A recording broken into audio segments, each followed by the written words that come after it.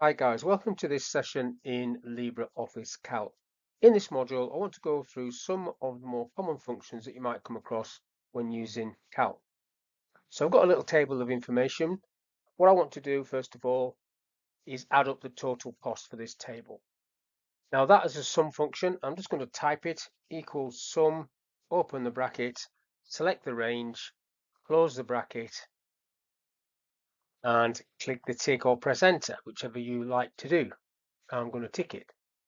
7,700, and if I highlight that data down the bottom right hand side, you get a confirmation, if you like, 77. That's correct. The problem with having the sum like that is it doesn't work if you have filtered data. So if I put a filter on this, so I'll just click into this list, go to the data tab here and select auto filter. We'll put these little drop downs and I'll do a person, so I'll take the tick off that and tick brown, for example. The figure there for brown is accurate, but it's not doing it there. So that's the total list. What you have to use is this function, the subtotal function. So I'll just bring all of these back first of all. Tick that one on. Okay, bring everything back. Okay, did it right the first time. So the subtotal function allows you to do the sum, but average, count, max, and things like that. But subtotal is what I'm going to type. Opening the bracket on that. Now 9 is what you need to put if you want to do the total, and then it's asking me for the range there. So if I highlight this range and then just close the bracket on that and click the tick, and let's see what happens. I should have exactly the same figure as I've got there, which I do. If I do that filter again, take the tick off, tick brown, okay, that now picks that up. Where that stays the same, that's picked that up. So you've got in the subtotal function, you've got the average as well. So this average that I'm going to do next is only if you're not going to use filters. So the average function is the next one I want to look at. So it's going to be equals average, open the bracket, I want the average of this list, highlighting that, closing the bracket, clicking the tick or pressing enter. I'll just highlight that just to double check we've got the same score.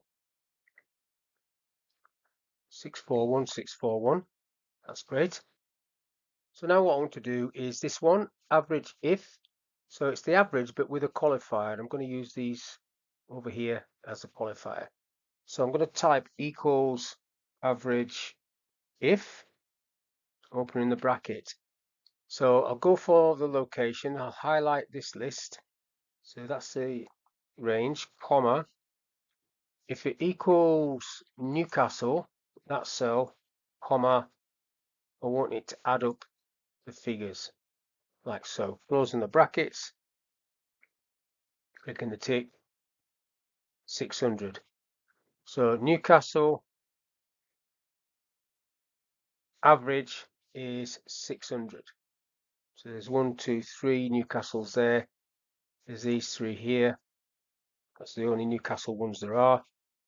There's the average, look, 600. So that was average if.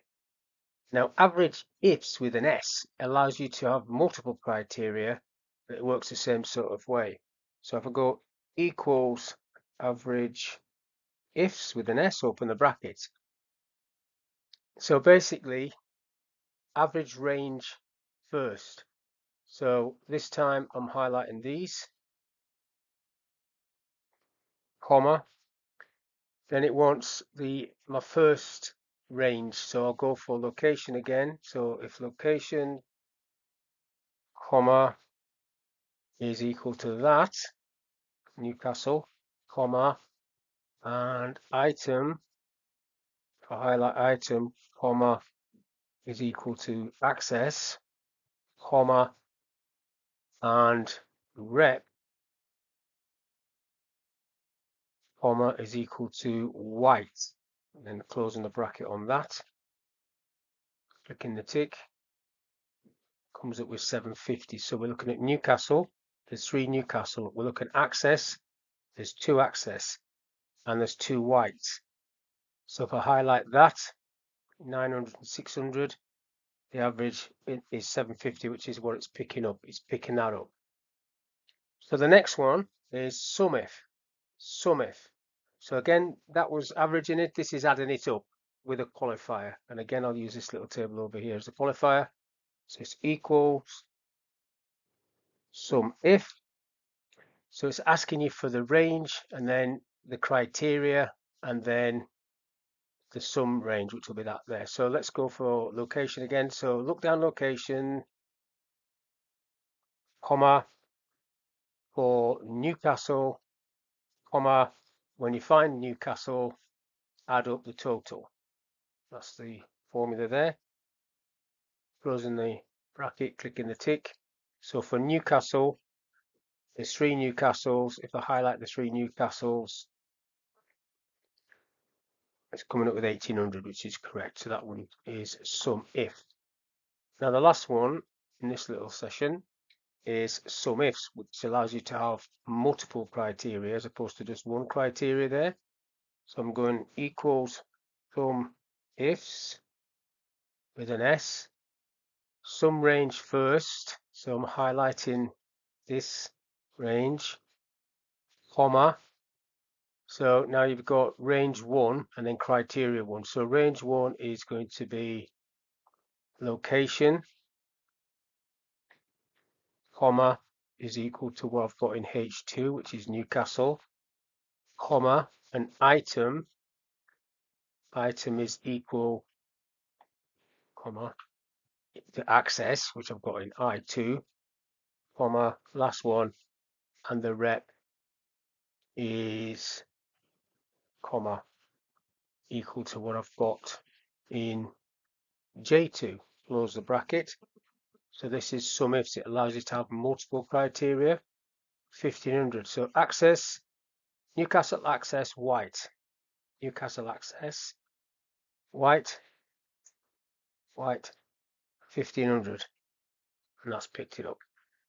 So that's all I want to cover in this little session. A few little examples of some of the more common functions used in Calc. Hopefully that's of use. Thank you for your time. I'll catch you in the next one.